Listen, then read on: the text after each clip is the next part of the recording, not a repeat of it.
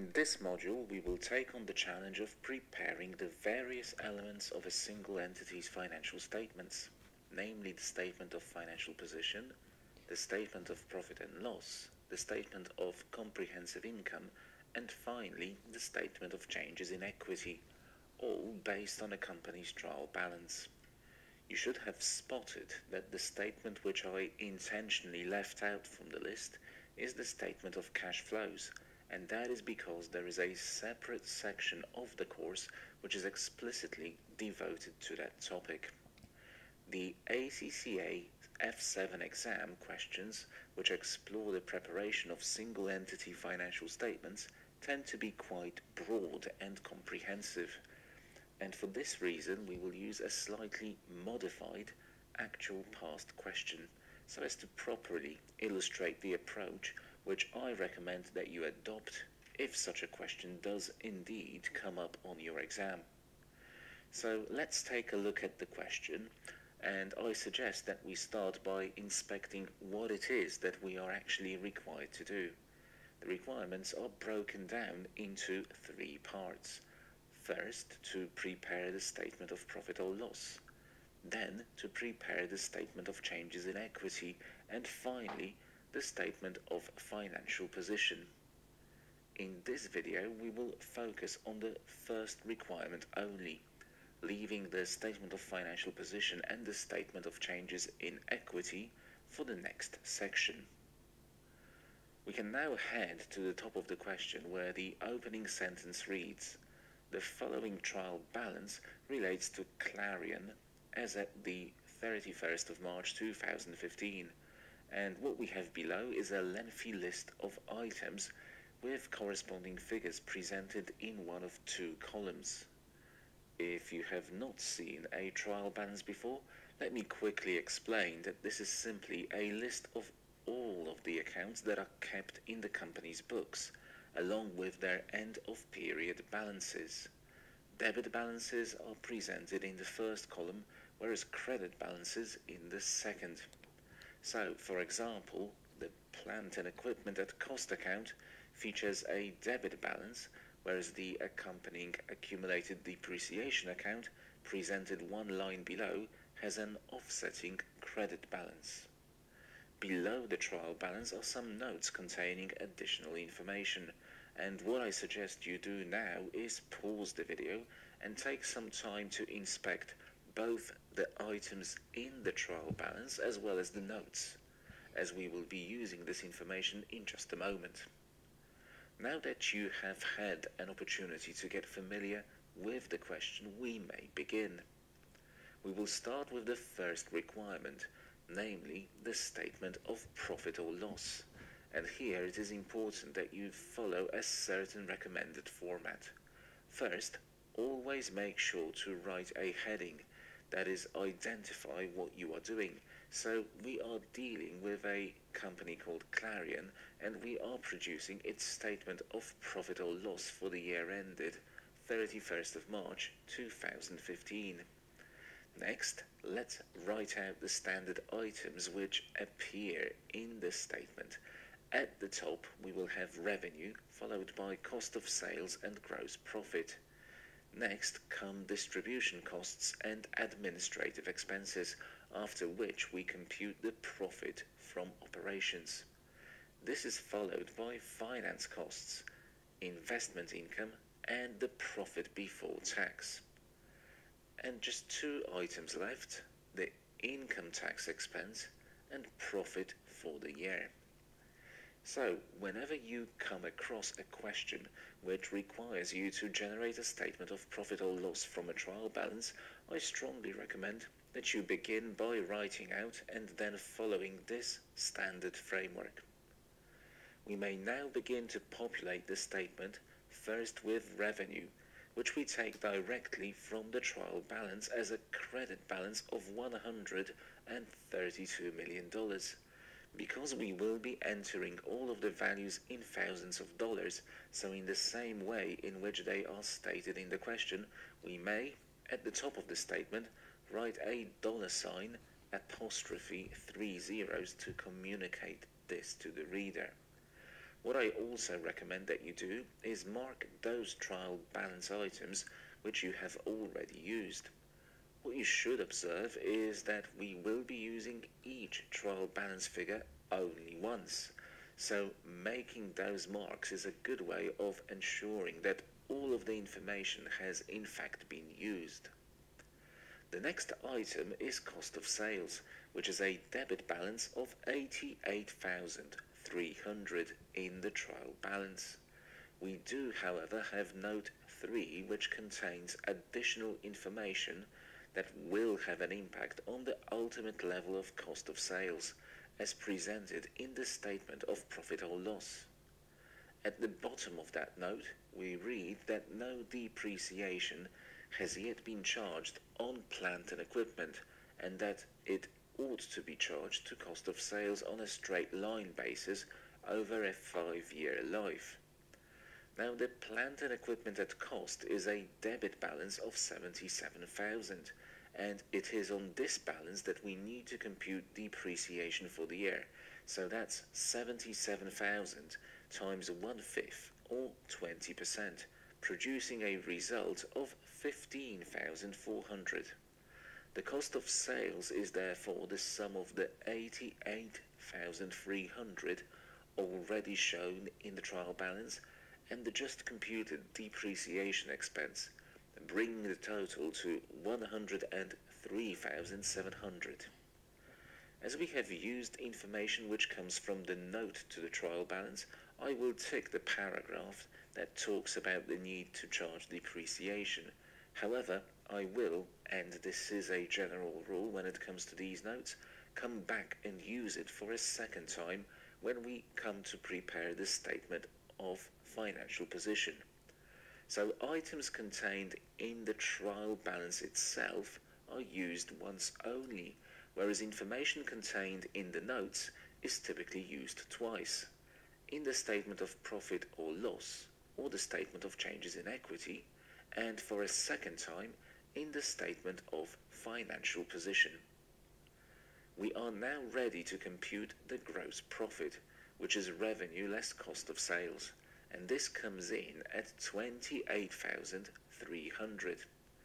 Notice that I am putting a little horizontal line above this result so as to emphasize that it is the outcome of a calculation, not an item of income or expenses in its own right.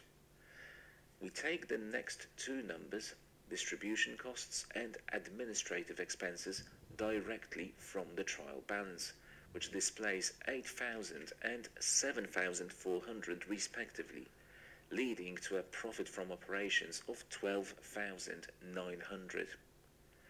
The next income statement line, finance costs, is going to take a little more effort to actually derive. Let's start with the fact that the debit column of the trial balance shows $800,000 in respect of loan interest paid. In addition to this, note number 2 states, on the 31st of March 2015, 1/4 of the 8% loan notes were redeemed at par and 6 months outstanding loan interest was paid. The suspense account represents the double entry corresponding to the cash payment for the capital redemption and the outstanding interest. Now, the suspense account has a debit balance of 5,800, which ought to be allocated between the redemption of 1/4 of the loan notes principal and outstanding interest. The loan notes are carried at 20,000, implying that 5,000, that is 1/4 of 20,000, should go towards lowering the balance of the loan notes liability, with the remaining 800 being taken to finance costs.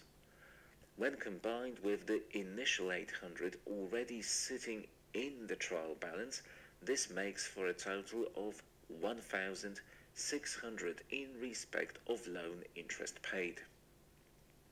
To this, we add the 300 of bank interest, which, being a debit balance, is clearly an item of expense. We also need to consider the information contained in the note 3 concerning the environmental provisions set up in respect of Clarion's property, plant and equipment. The provision is carried at the present value of the expected future outlay and therefore requires annual updating to account for the unwinding of discount due to the passage of time. This is done by applying the discount rate provided in the note, 8%, to the opening balance of the provision account, 4,000. The product is 320, and this is the amount by which the environmental provision should grow over the course of the year, with a corresponding debit entry being recorded in P&L. When all three expense items are considered, the overall finance cost comes in at 2,220. The next income statement line is investment income. The trial balance shows a credit balance of 500, which needs to be adjusted to take account of the information contained in note number 4. The final sentence of that note tells us that investment income in the trial balance includes the profit on the sale of the investment, something discussed in the preceding sentence, and dividends received during the year. Accordingly, if the dividends and profit on sale have already been accounted for, we just need to deal with the change in the fair value of the investments through profit or loss.